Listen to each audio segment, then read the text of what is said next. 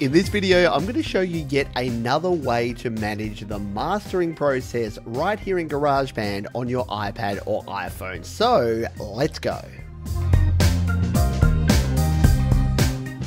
Hi, my name is Pete and welcome back to Studio Live. Today, if it's your first time here, this is the channel where I try to help you create, record and release your best music, and I do that through tips and tricks and tutorials just like this one.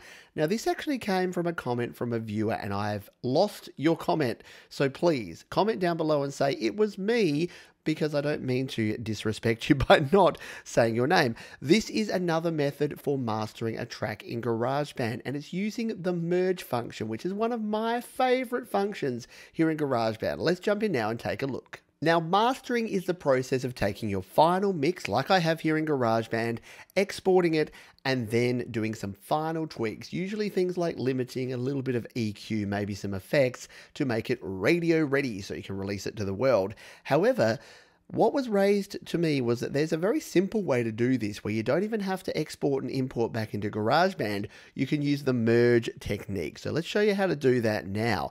All we need to do is tap on any one of our tracks. Now, this has about 20, 25 tracks worth of audio here in GarageBand. But if we tap on one of these and we tap on the merge button here, we can actually go ahead and select all of our tracks. Now, there's no select all, so you're going to have to watch me select every individual track here. Let's just continue down here. We're going to leave out that one because it's muted anyway. We don't need that one in our final mix. We'll come all the way down to the bottom here, and we're nearly there.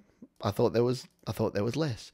There we go. We're almost to the bottom, and these are all of us, including the FX track, because we've made a little bit of a volume tweak on the FX track to reduce the overall volume. And again, check out the description for a link about how to do that. So now we're going to hit the merge button. Now, what this is going to do is going to duplicate our song, and it's going to merge all of these tracks down into one stereo track. It's a bit of voodoo stuff here. It works really well because it's just going to do our mix down for us.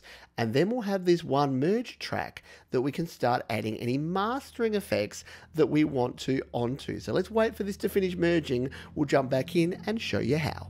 And here we go, our master track is done. If we just dive in a little way down here and hit play. Sometimes I sit around and wonder how it is I got here and if I'm going under all the complications of my life. So what this has done is it's baked in all of the different tracks, all the effects, all the EQ settings, everything we've put, and we've mixed it down into one stereo file right here in our project. Now, the beauty part of this is if we tap here and we go back out here, it's actually made a copy. This is our original track and this is the new track. So it's kept all of those settings. So you don't have to worry that you're going to lose all your individual tracks. Every time you merge, it creates a copy like this and leaves your original intact. So let's go back into our original. What we can do now is we can use all the same things. Let's just get rid of this. This is this track that we never actually used. We can use all the same effects. So we come in here to our mixer. It'll be in the top right if you're on an iPad. We come into our mixer. We can use master effects, echo and reverb. We can use plugins and EQ. We can click or tap on the edit button there. We can add in all of our different audio unit extensions. We can use effects. We can use limiting. We can use EQ. We can add whatever we want. So we can master right here in GarageBand on our track. So it's an alternative way. I've showed you other ways, and again, there's more videos down below. I've showed you how you can export your track and import it back in to your track. You can export it. You can bring it into a separate file. There's a heap of videos showing you all about that. But this way, if we wanted to master this now, let's just say we wanted to come in here, audio unit extensions, go down to our limiter, which is the plugin you'd probably want to use. Here it is, the peak limiter. We can now actually do our limiting right here in GarageBand. So let's just put our gain up like maybe 3 or 4 dB, and now if we play it back to the days when I was a little kid, always worried about the things I never did, always thinking about the next big problem, even when it's someone else that's on the hook me in, line and sink. And then when we go ahead and export that, because GarageBand uses auto normalization, and again, another video down in the description, I'll link one up there as well that shows you what that means.